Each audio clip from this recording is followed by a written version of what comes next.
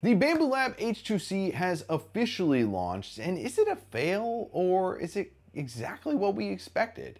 Let's go ahead and talk about it. So before we go ahead and get into the video, guys, if you're new around here, my name is Mike and I try to keep everyone up to date with the latest in 3D printing. And to do that, I do have a weekly 3D printing news that launches every single Friday at 6 a.m. Arizona time. So if that's something you're interested in, be sure to go ahead and hit that subscribe button. But without further ado, let's talk H2C. So we can't talk H2C without talking about the price. Now, it has not officially launched in the United States. They did confirm that this is due to the FCC restrictions and their new approval process. So keep that in mind. That's probably why the P2S is also delayed. But again, it's nice to see that Bambu Lab actually confirmed that this is the reason for the delay. Now, they did say it could come in early December. However, that's the earliest time frame it could be. Now, I'm going to say that we get it before Christmas, but who knows? Hopefully it's sooner rather than later for both the P2S and the H2C. So for now, I'm going to be using the euros right here. We have $2,249. Now, I did see on a few YouTube videos, they did say that it was $2,400 anticipated USD price. So with this, you get the H2C. It's like a H2C combo, right? It's just coming with the AMS system, which you need that anyway to take advantage of the Vortex system. However, if you want to take full advantage of the Vortex system, you actually need to buy the Ultimate set, which comes out to 2,700 euros, or if the United States, I'm gonna guess this is around $3,000. Now, it might be slightly less. They haven't actually confirmed any sort of pricing. When it comes to the US, this has all been based on like YouTube videos, and I didn't see anybody specifically talk about this one. I did see like a laser version. One of them said that it was gonna be $3,000. But again, like, we're not really sure. So if you want the laser, you want the ultimate set, you want the 40-watt laser ultimate set, you're gonna be paying over 4,000, probably close to 5,000 USD dollars. Now that is, not for the faint of heart, and that's not for everyone. Most people are probably not going to be doing that. So you're probably gonna be looking at the standard plus the ultimate set. So realistically, you're probably looking around 3,000 USD dollars when it comes to this.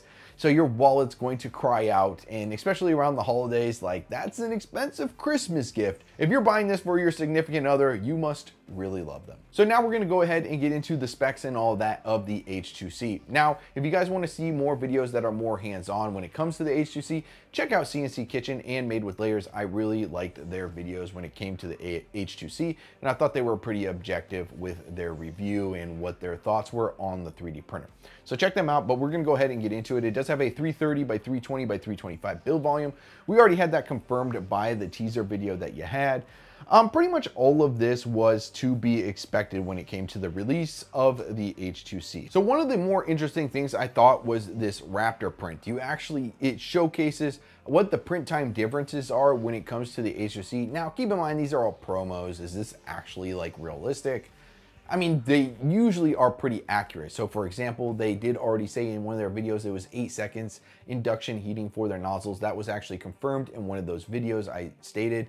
But again, like, yeah, take it with a grain of salt because these are promo, mumbo jumbo. But you have the H2C at 100%. The H2D then takes a 12% decrease in print time, and the H2C is a 42% decrease in print time. And if you look at the purge volume, like stuff, 532 grams for the H2C, that's pretty much just the purge tower and the slight purges that it has to do to get the unusable filament out of the nozzles, because with the nozzle changing system, you still have to purge a little bit. But if you're looking at, you have 3,032 grams for the H2D and 3,917 grams for the H2S. So that's a huge, that's a huge decrease. So if you were to print like 3 or 4 of these Raptors, that's already a roll of filament. Like that's a lot of savings when it comes to the H2C, and that's really the main thing that they're focused on here. Now, Bambu Lab isn't necessarily focused on being faster than their competition. They're really just focused on, hey, you hit print, it prints it, it's beautiful,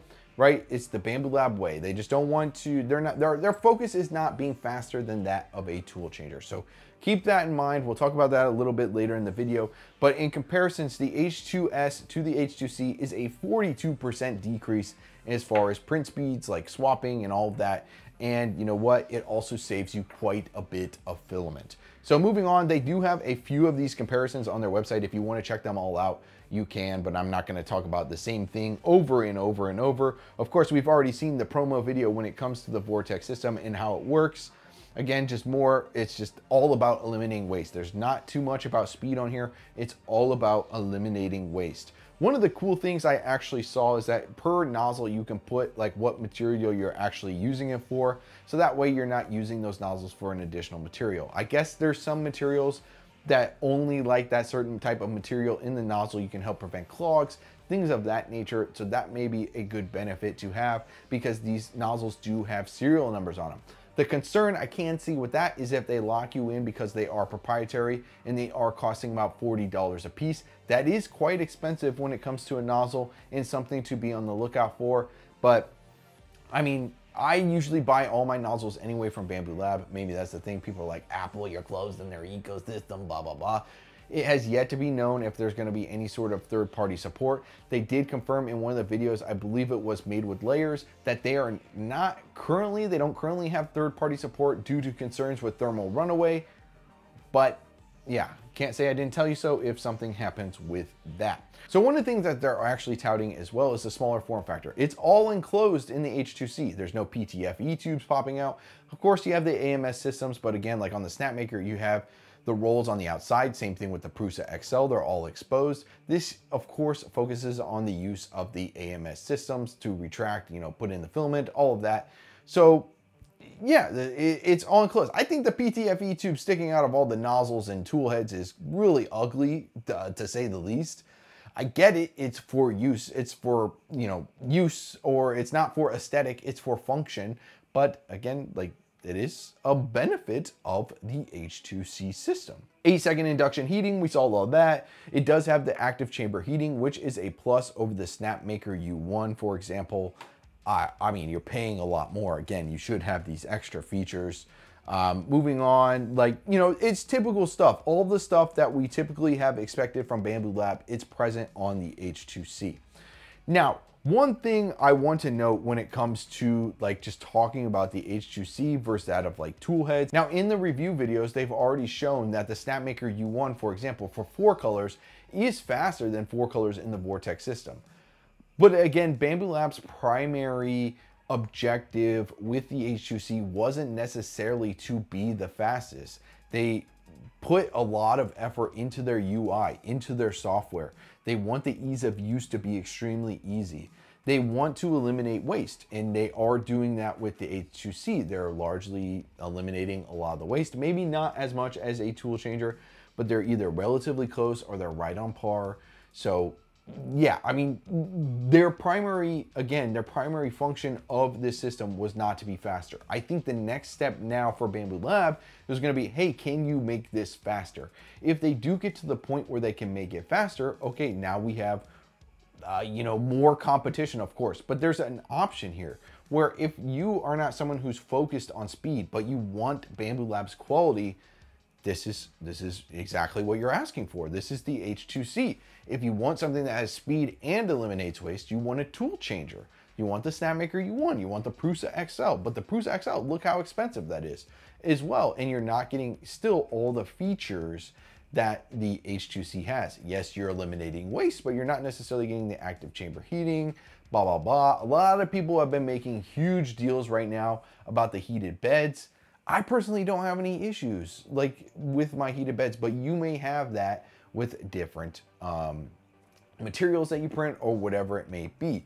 So there's pros and cons of every single 3D printer. So you have to weigh what is extremely important to you. If you're only printing PLA, the H2C has everything that you could possibly need, but so does the Snapmaker, unless you want to print with 7 colors or even 5 colors, then you're already limited by the Snapmaker U1. So there's a lot to consider. Again, I can't make the personal choice for every single person. Now, am I necessarily like super hyped for the H2C? No, I can do all the same prints on my H2S. They might be slower and they might have more waste, but I can do them. So it's not like they're groundbreaking, oh, you can 3D print and do these other new things.